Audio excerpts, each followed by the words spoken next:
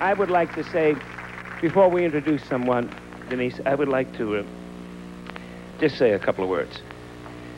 First of all, and these next words come from my heart, because I said something a few hours ago about thanking people. I get accused a lot of, and maybe in the old days, rightfully so, because it was over-theatrical, meaning thank you very much, thank you very kindly, thank you very much, thank you very kindly. But thank you, at this point, at the age of 63, thank you is the only thing that I know how to say to people, and really mean it, and mean it with a great deal of sincerity. I thank you for what you've done for me on a personal basis in my career, you folks who are watching. But I also thank you for trusting me in your home as an entertainer, trusting me, and sometimes when I didn't deserve your trust. I thank you for allowing me to come in with a concept, an idea.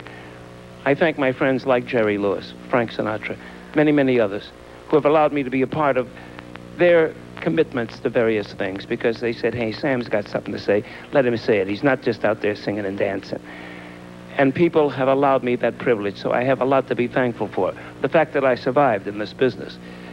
But I also am aware of the fact that with a commitment of honesty comes a commitment of trying to tell it like it is. And that sometimes can get you in trouble. I don't think that's the case each year when I do Jerry's Telethon. Because kids are important to me. I think they're important to the world. I think people are important. See, I don't dislike nobody because they're white. I don't dislike nobody because they're black, or tall, or short, handsome, fat, thin. There are good human beings and there are bad human beings. And I talked about pulling together. On occasions like this, though the occasion, the fact that makes us pull together, maybe it needs this kind of, maybe God is somewhere along the line said, we've got to do something this terrific to make each one of us know how much we are our brother's keepers. What's this gibbering fool talking about? Phones ringing to help kids and to make sure that what the man upstairs said, God, if you will, Buddha, whoever you talk to, it's always the same. If you see someone who's down, help them. A man is never so tall as when he stops to reach and touch a little person, a child, to help a child. He never stands taller.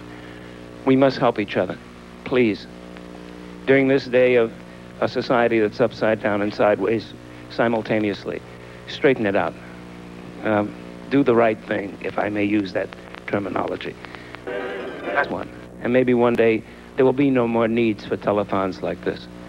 And maybe we can forget about words like telethon in our vocabulary, but it can't happen unless you, the people, send in your quarters, your dimes, as well as the corporate people who make the money and all that. We appreciate that and love it.